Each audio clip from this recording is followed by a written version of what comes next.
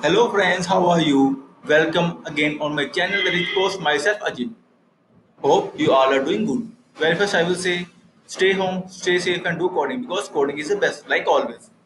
Now come to this video. In this video I will show you login and registration form in Angular 10 with Bootstrap Modal pop-ups. I will show the forms in Bootstrap Modal pop-ups. So let's start.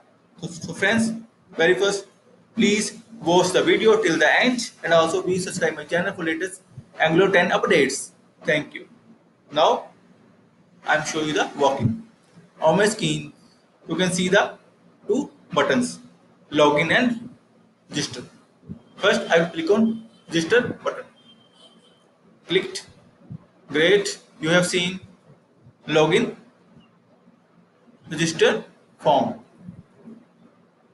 And friends, now I'm going to click on submit button and you will see the validations also working fine. So friends, see validations are working fine. The Therichpost at gmail.com.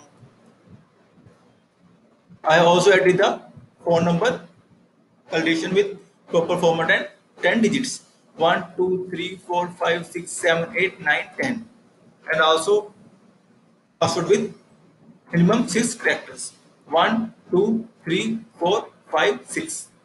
Friends, have you seen form is working fine with proper validation. Now I'm going to submit. Great. Now come to the login pop-up form.